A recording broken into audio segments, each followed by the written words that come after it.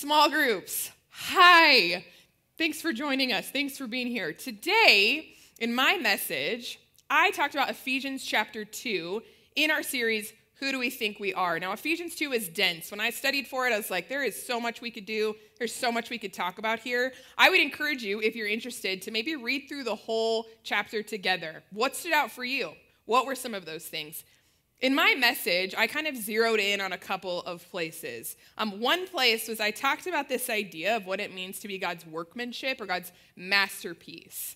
And that word essentially is the same word for poetry, that we were beautifully created. And my challenge to us listening to this was we are not just beautifully created to be just to have, just to look at, that we are supposed to be active, participating in what God is doing. And the challenge that I brought was, what does it look like to be creative? Because we are creators made in the image of the Creator.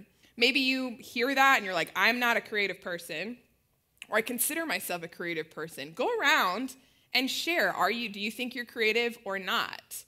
The definition of being creative, a lot of times we can think of it like the master writers, painters. You have to be a professional creative, when I think it's a much, much wider definition, and being able to participate is really what makes us communally God's masterpiece, participating with him.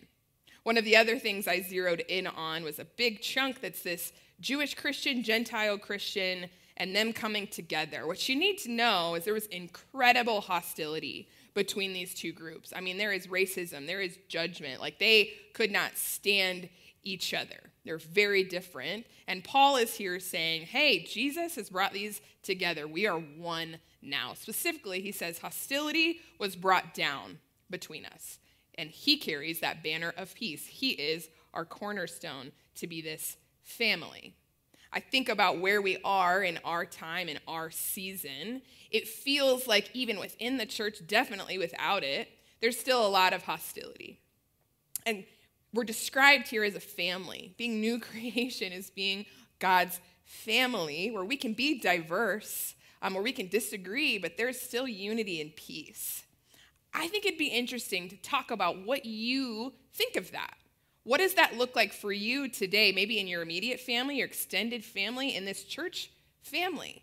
Where do you see us failing at being unified, and what do you think it might look like to be more of the church that's described here, like identified with grace, peace, and unity?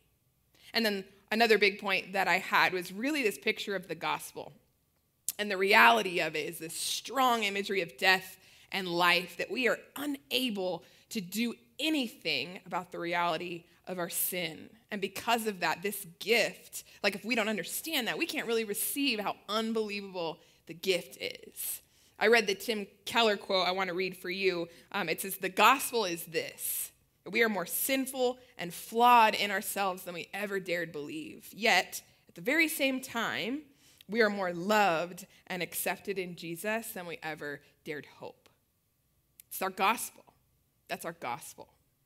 I kind of challenged everyone to sit in the reality of that and receive that anew today. My challenge for you would be to do the same, and to talk about how really receiving the gift of the gospel changes the way we live.